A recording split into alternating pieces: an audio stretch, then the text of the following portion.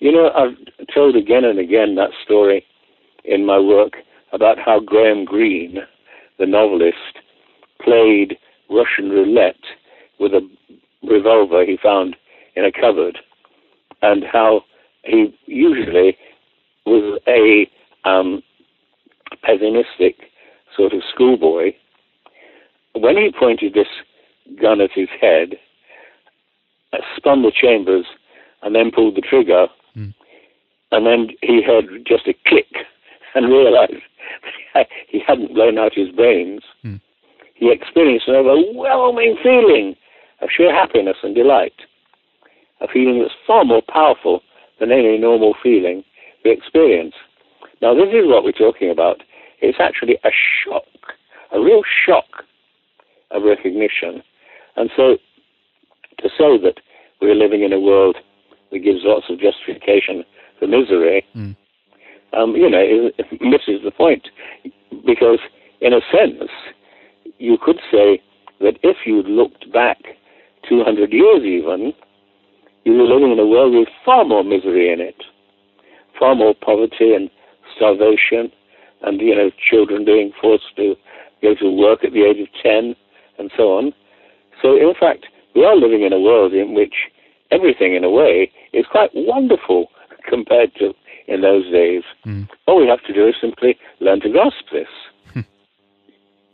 So it isn't as bad as we might think it is in one way, but the trick there is to stay in that mindset, I think, as well, and of being positive. And would you say that is about disconnecting from the world, maybe even connecting with the idea of the outsider overall, that you've obviously written about, that we need to live our own lives and not the lives of everybody else or whatever is happening in the world, because ultimately that doesn't concern us, so to speak?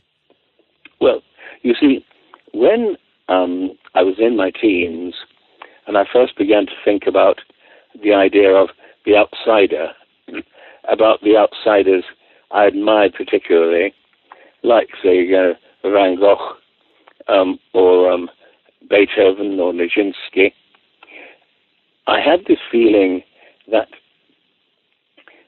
I had discovered one of the most important subjects in the whole world, and that if I clung on to this, then, you know, nothing else would matter too much. I had a feeling almost of a kind of religious revelation. And of course, it just so happened that at about this time, I also stumbled upon the Bhagavad Gita, the sort of Hindu scripture, and began doing a great deal of meditation and that kind of thing.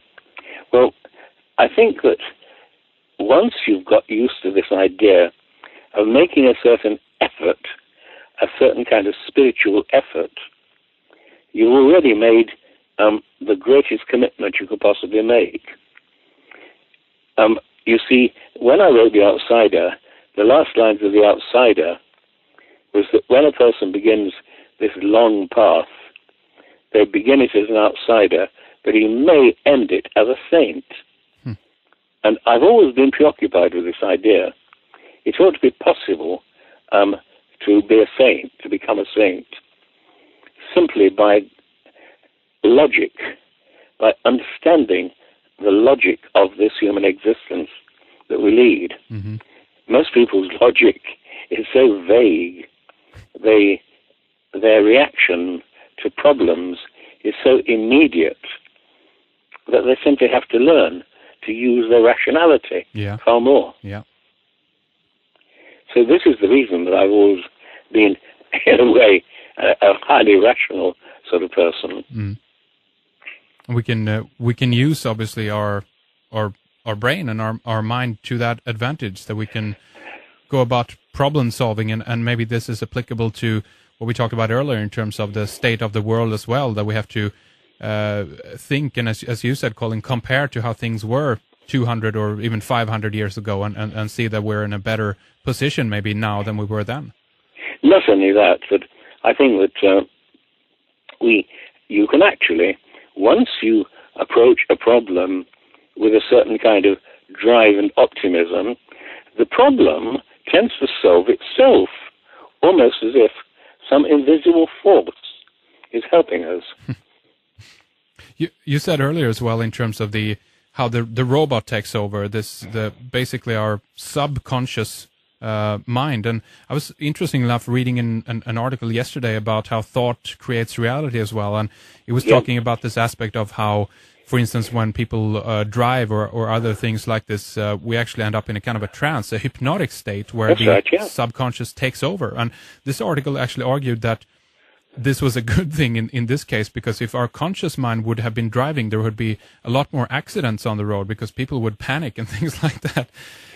Sure. And so in that sense, it seems like in certain instances, this is a good thing, obviously, that we have this ability to kind of hand things over, if you will, to the subconscious to the mind. robot. Yeah. The robot is obviously tremendously useful, but we have to learn how to get things back from the robot. Now, when you're young, this is not all that difficult because, fortunately, most young people have a fairly strong sexual urge. And so, if they're interested in a person of the opposite sex, it tends to be fairly easy to suddenly experience this sense of, my God, isn't the world wonderful? Mm. As you get older, this gets slightly more difficult, I find. I mean, I'm now nearly 79. Mm. I should be 79 in a week's time. In about a week, yeah. Congratulations, by the way. Thank you. But what I'm hoping is that, I personally have no reason, as far as I can see, why my mind should not continue in the way that it is at the moment. In other words, fairly awake, fairly alive, subject to lots of new ideas. To be honest, the only problem with me at my age is that I find your legs get less good, and it's more difficult to go on long walks. Yeah. More painful. How, if we talk a little bit about this idea, if we go back to the occult again, a big aspect of your work, and I remember watching a documentary about Aleister Crowley. That's a few years ago now, but I rewatched it recently. It's called The Other Loch Ness Monster. You might remember that. Obviously, you were in that, and this was about Crowley's time at Boleskine House in Scotland, and you were generally talking about magic and the occult, and this comment stuck with me that you mentioned that basically that the reason why people are attracted to it, or the reason why people come back to it is because it actually works. It's a potent force, and it's true in that sense. And I wonder if you maybe can talk a little bit more about that in terms of both the magic and the occult, if you make any differences between those two terms, and also what it is that why does it work, if I can put it that way? How come these things do work indeed? Well, Crowley thought that magic was discovering your true will. In other words, that magic was something to do with what you might call the real you. Again, to go back to this notion of the robot, William Blake, the poet, once said, "Each man is in his spectre's power until the arrival of that hour when his humanity awakes and casts his spectre into the lake." And what he's saying is that once something inside you wakes up, there is an extraordinary force which we human beings are quite capable of exerting, and which will suddenly lift us to a new level.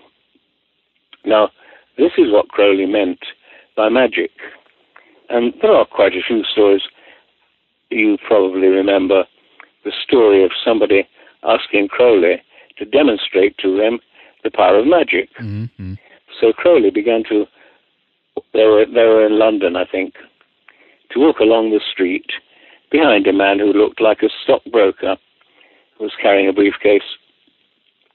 Crowley walked behind him and began to imitate his walk exactly and precisely. And then quite suddenly, Crowley broke his stride and collapsed onto the pavement. The man in front of him also collapsed onto the pavement. What Crowley had done was, in a way, broadcast something, but obviously he simply passed on some impulse in exactly the way that your television control passes on a radio impulse, and changes the television program.